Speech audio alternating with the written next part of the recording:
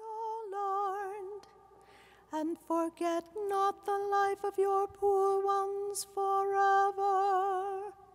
Arise, O God, and defend your cause, and forget not the cries of those who seek you. Good morning. I'm Father Sam Moorhead, the rector of the Cathedral Basilica of the Immaculate Conception here in downtown Denver, Colorado. And it's my joy to welcome you to this pre-recorded televised Mass on the 19th Sunday in Ordinary Time. In the name of the Father, and of the Son, and of the Holy Spirit. Amen. The Lord be with you. And with your spirit. My brothers and sisters, let us acknowledge our sins and so prepare ourselves to celebrate the sacred mysteries. You were sent to heal the contrite of heart.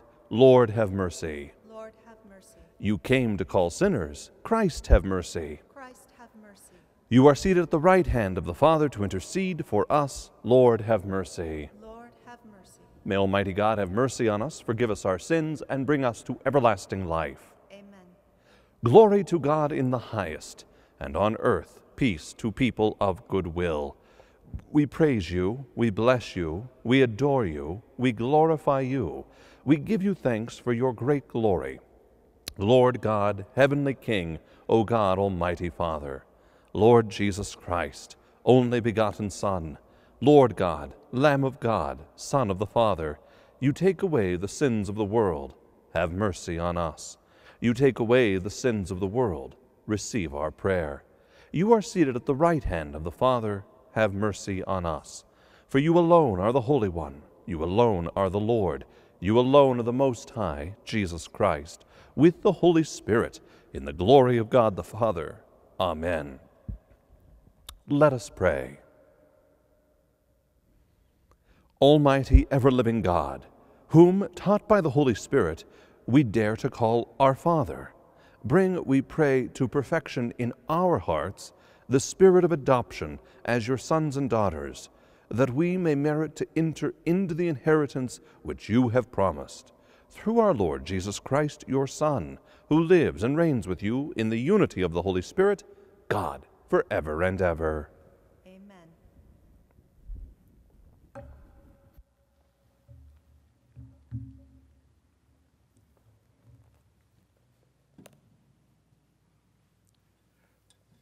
A reading from the book of Kings. Elijah went a day's journey into the desert until he came to a broom tree and sat beneath it. He prayed for death, saying, "This is enough, O Lord. Take my life, for I am no better than my fathers." He lay down and fell asleep under the broom tree. But then an angel touched him and ordered him to get up and eat. Elijah looked, and there at his head was a hearth cake and a jug of water.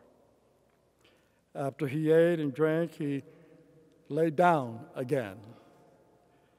But the angel of the Lord came back a second time, touched him, and ordered, "Get up and eat, else the journey will be too long for you." He got up, ate, and drank. Then, strengthened by that food, he walked 40 days and 40 nights to the mountain of God, Horeb. The word of the Lord.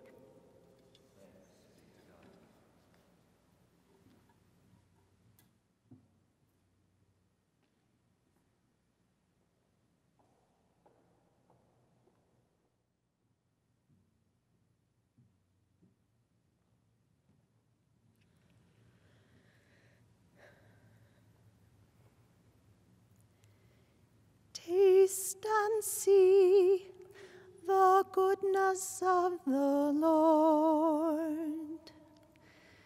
Taste and see goodness of the Lord. I will bless the Lord at all times. His praise shall be ever in my mouth. Let my soul glory in the Lord.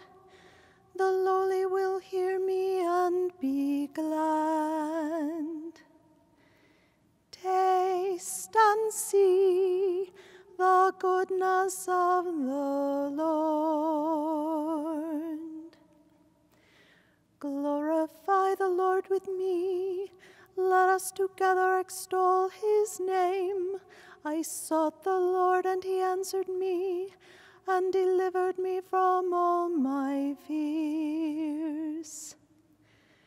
Taste and see the goodness of the Lord.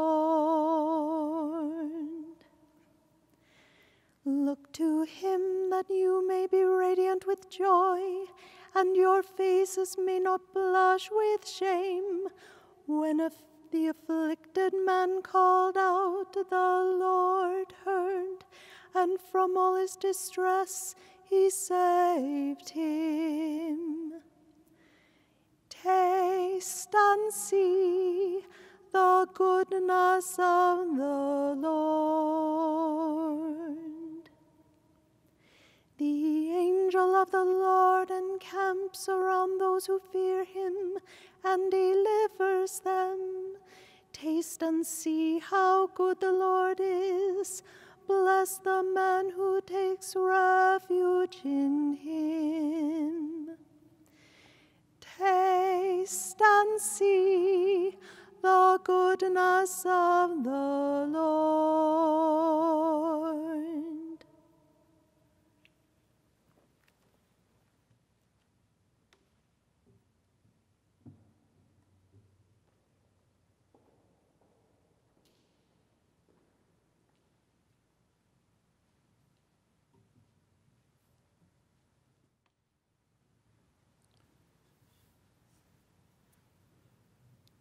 A reading from the letter of St. Paul to the Ephesians.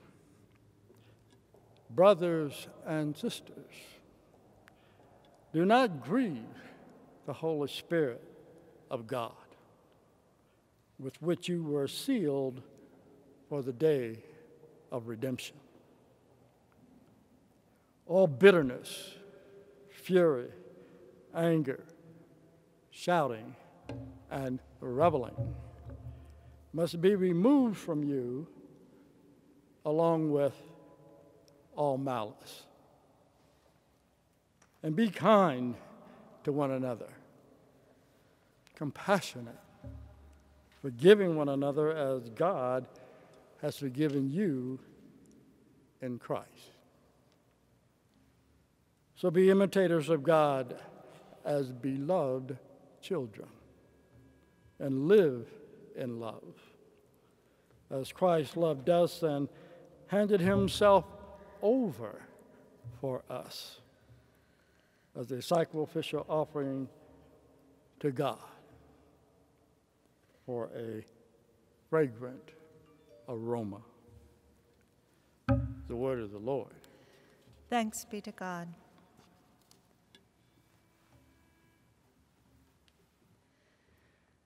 Alleluia, alleluia,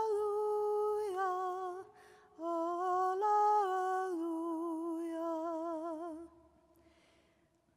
I am the living bread that came down from heaven, says the Lord. Whoever eats this bread will live forever. Alleluia, alleluia, alleluia.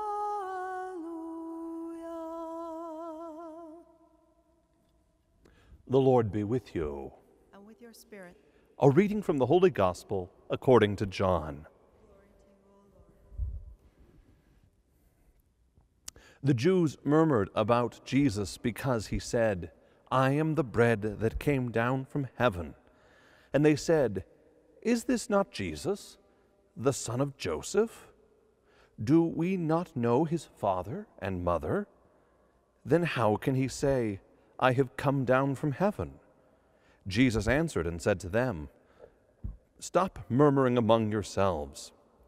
No one can come to me unless the Father who sent me draw him, and I will raise him on the last day. It is written in the prophets, 'They shall all be taught by God.' Everyone who listens to my Father and learns from him comes to me. Not that anyone has seen the Father, except the one who is from God. He has seen the Father. Amen, amen, I say to you, whoever believes has eternal life. I am the bread of life. Your ancestors ate the manna in the desert, but they died. This is the bread that comes down from heaven, so that one may eat it and not die. I am the living bread that came down from heaven. Whoever eats this bread will live forever. And the bread that I will give is my flesh for the life of the world." The Gospel of the Lord. Praise to you, Lord Jesus Christ. It's all about relationship. It's all about God's relationship and our relationship with God, caught up with God in Christ by the power of the Holy Spirit. We hear today, as the Lord Jesus continues in these weeks, his great sermon on the bread of life, this mystery of himself offered to us in the most holy Eucharist. We hear his relationship to the Father and us being invited into that relationship. At the beginning of the Mass, in the collect, we prayed that we would know and be renewed in our spirit of adoption, that being adopted in Christ, we would come to an eternal inheritance. It's all about relationship. First, God. God is a Trinity, clearly revealed by Christ, who is the full self-disclosure of God, who's come to perfect and fulfill revelation. Jesus is the one sent by the Father. He says elsewhere, the Father and I are one. Father, Son, Holy Spirit, the three persons of the one God. And the second person, Jesus, is God the Word, God the Son, sent to take our flesh. The flesh that he offers us in the Eucharist, he first assumed from the Blessed Virgin Mary. And so we see one who is being dismissed by the Jews, who are grumbling in this scene. Don't we know his father and his mother? Can't we say that we can decrease our appreciation for Jesus because we can reduce him to his mere mortality? No. His true father is not Saint Joseph. It's God the Father. Mary is his mother, but she was the spotless virgin who gave God flesh, who could assume our nature so as to live among us, suffer and die for us, rise again victorious, and then lead us to life. But so that all of the mysteries of our redemption by his death and resurrection could be given to us, he left us the church and the sacraments, and that sacrament par excellence, the most holy Eucharist. Yes, we will learn in the Synoptic Gospels at the Last Supper that Christ offered us his body and blood when he said, "Take this, all of you, and eat of it, and take this, all of you, and drink from it," giving us his body and blood, instituting the holy sacrifice of the Mass. But he's teaching us in this Gospel of St. John that what he offers, what is offered through the church, is his life for the world, his flesh, his blood poured out, our sustenance. And look what happens. The old adage is ever true. You are what you eat.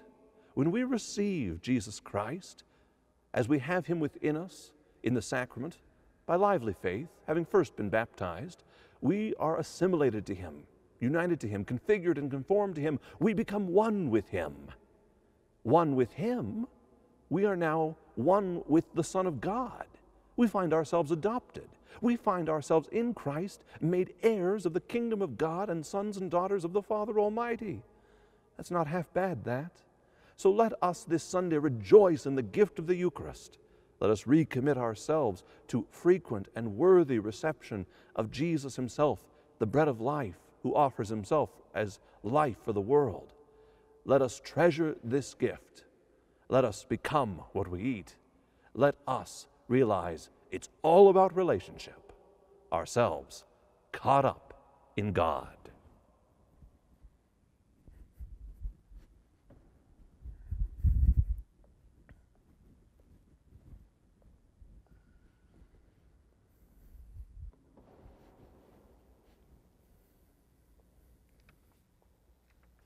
I believe in one God, the Father Almighty, maker of heaven and earth, of all things visible and invisible. I believe in one Lord Jesus Christ, the only begotten Son of God, born of the Father before all ages, God from God, light from light, true God from true God, begotten, not made, consubstantial with the Father, through him all things were made. For us men and for our salvation he came down from heaven, and by the Holy Spirit was incarnate of the Virgin Mary, and became man. For our sake he was crucified under Pontius Pilate. He suffered death and was buried, and rose again on the third day, in accordance with the Scriptures. He ascended into heaven, and is seated at the right hand of the Father. He will come again in glory to judge the living and the dead, and his kingdom will have no end. I believe in the Holy Spirit, the Lord, the giver of life, who proceeds from the Father and the Son, who with the Father and the Son is adored and glorified, who has spoken through the prophets. I believe in one holy, Catholic, and Apostolic Church. I confess one baptism for the forgiveness of sins, and I look forward to the resurrection of the dead and the life of the world to come. Amen. Trusting in the goodness of God, who pours out mercies upon us, we now offer some of our many needs and prayers. We pray for our Holy Father, Pope Francis, Archbishop Samuel Aquila, and all who lead and guide the Church, that they would always faithfully give us the bread of life, Jesus in the Most Holy Eucharist. We pray to the Lord. Lord, hear our prayer. We pray for all of our government and elected officials, and especially those who are Catholic, that they would see the good of assimilating their life more fully to Christ, crucified and risen. We pray to the Lord. Lord, hear our prayer. We pray for the people of our community, those who are poor and needy, that they would find help from God and from the Christian community in their every need. We pray to the Lord. Lord, hear our prayer. We pray for all who have died, that purified of their sins, they would be admitted to the eternal banquet of heaven. We pray to the Lord. Lord, hear our prayer. Almighty and eternal God, we come before you rejoicing this Sunday morning. Fill us with every grace and all delight, for we make these and all of our prayers through Christ our Lord. Amen.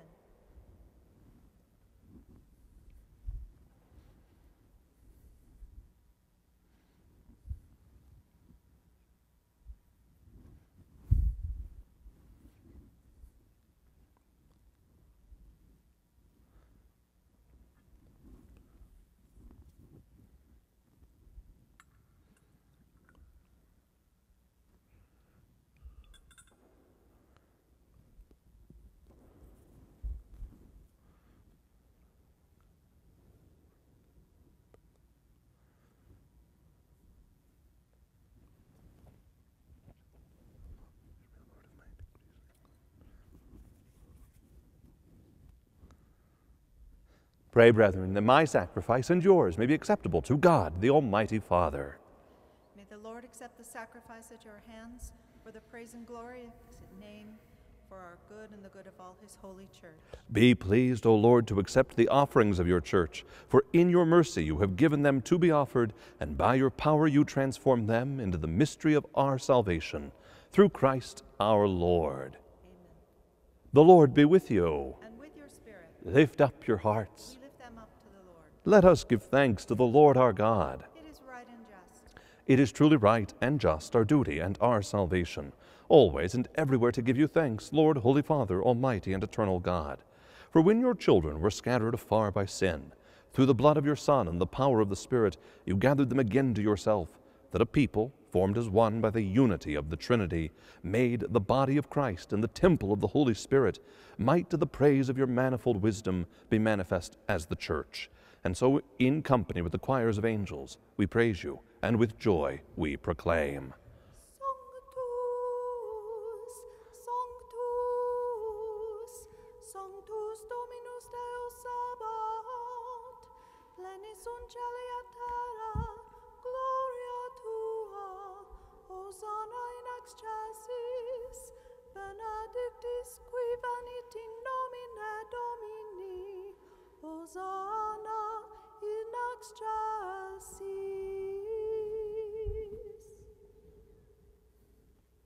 You are indeed holy, O Lord, the fount of all holiness.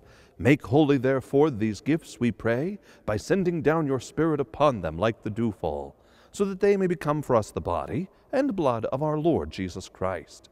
At the time he was betrayed and entered willingly into his passion, he took bread, and giving thanks, broke it, and gave it to his disciples, saying, Take this, all of you, and eat of it, for this is my body, which will be given up for you.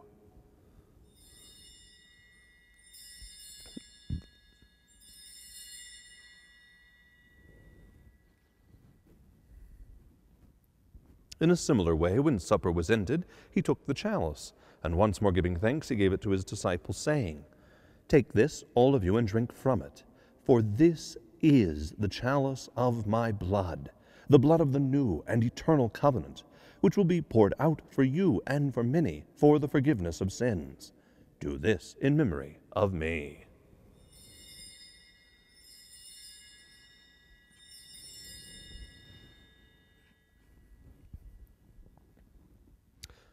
The mystery of faith. We proclaim your death, O Lord, and profess your resurrection until you come again.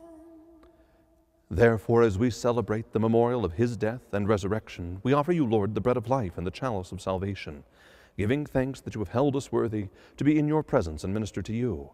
Humbly we pray that, partaking of the body and blood of Christ, we may be gathered into one by the Holy Spirit. Remember, Lord, your church spread throughout the world, and bring her to the fullness of charity, together with Francis our Pope, and Samuel our Bishop, and Jorge his assistant, and all the clergy. Remember also our brothers and sisters who have fallen asleep in the hope of the resurrection, and all who have died in your mercy. Welcome them into the light of your face.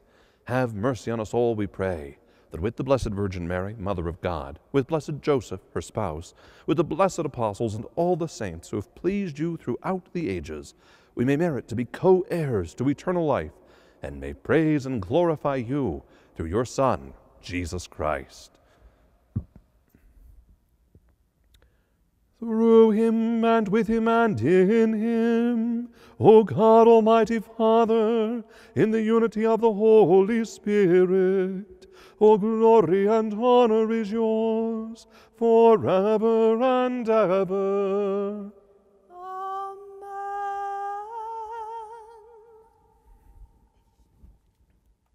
At the Savior's command, informed by divine teaching, we dare to say, Our Father, who art in heaven, hallowed be thy name. Thy kingdom come, thy will be done, on earth as it is in heaven. Give us this day our daily bread, and forgive us our trespasses, as we forgive those who trespass against us. And lead us not into temptation, but deliver us from evil.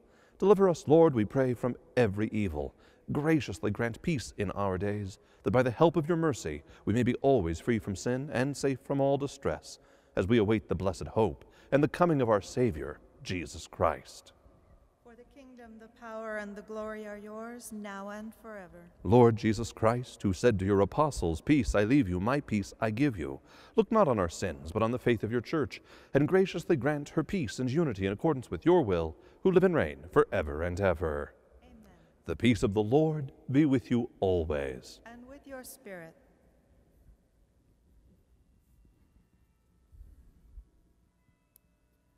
Agnus Dei, qui tollis peccata mundi, miserere nobis. Agnus Dei, qui tollis peccata mundi, miserere nobis. Agnus Dei, qui tollis peccata mundi, dona nobis pacem.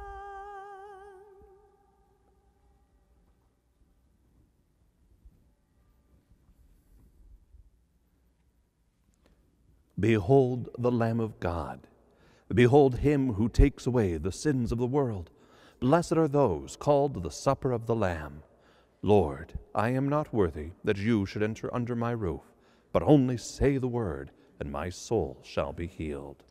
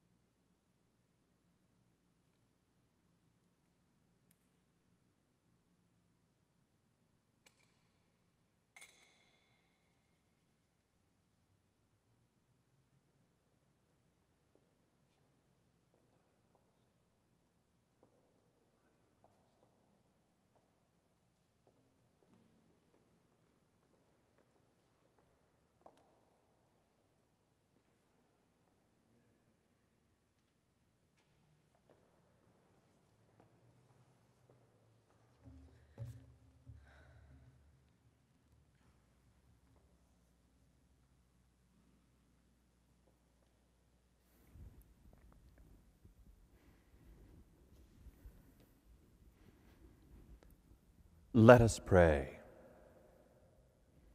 May the communion in your sacrament that we have consumed save us, O Lord, and confirm us in the light of your truth, through Christ our Lord. Amen. So I hope this Sunday that you have a deep encounter with the Lord Jesus, that you know you are made one with him through this great sacrament, and that in this life of faith you are led right unto the heart of God.